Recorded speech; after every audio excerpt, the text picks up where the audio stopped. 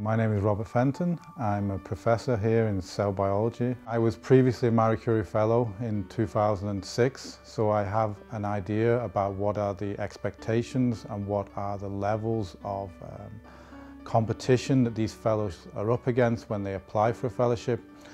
I know that if the fellow is not excellent, then they would stand a very poor chance of obtaining a Marie Curie Fellowship. At the other side of that, I know that because they are excellent, you are going to gain into your research environment a very independent, a very intelligent researcher that is able to independently run a research project, contribute to the research within the environment, and your goal is to guide them as a supervisor, not to determine exactly what they do during their fellowship period.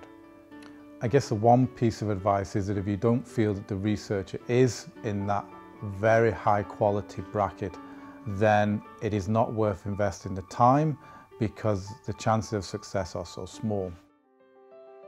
The current fellow, Chi Wu, in my group, who obtained a fellowship last year, he had a skill set that was missing in my laboratory. At the same time, Chi had absolutely no background in biology or in physiology or in clinical situations.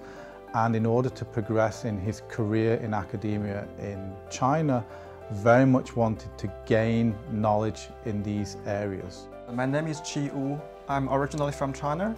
Marie Curie Fellowship is one of the most prestigious fellowships that are out there. It really does provide me with the flexibility in terms of time, space and logistics, so I can really go abroad to a top research environment to continue my scientific career. You have to come up with a really novel idea. You have to revise your proposal several times before you submit it. There are many parts that are not directly related to research, but every part counts.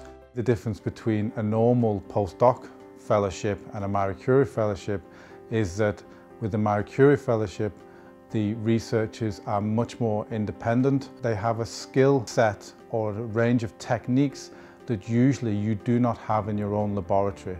One of the criteria for obtaining a Marie Curie Fellowship is to be able to transfer new skills and new knowledge from one research environment to another. With a normal postdoctoral fellowship, often the project is an idea potentially of your own, of which you find a researcher that could follow these ideas. With the fellowship, the aim is that the project is developed as a narrative between yourself and the other researcher in the hope that you can come up with a project that satisfies the needs of the researcher to gain new skills and the need of your research to also gain new skills.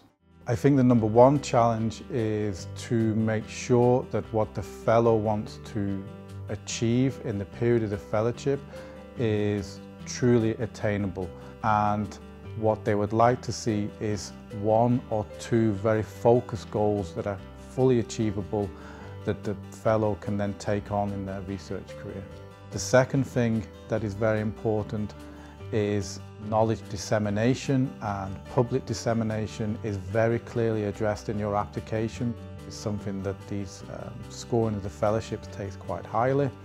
Marie Curie Fellowship can provide me with the opportunity to go further on my career ladder, so I can be, whether it be in academia or go to industry after I complete this fellowship. So it really gives me the opportunity to move myself forward and to develop myself into an independent researcher. I've advanced with a Marie Curie Fellowship to a professorship within Aarhus University. With the successful program, there are the possibilities in place for you to make it in Aarhus.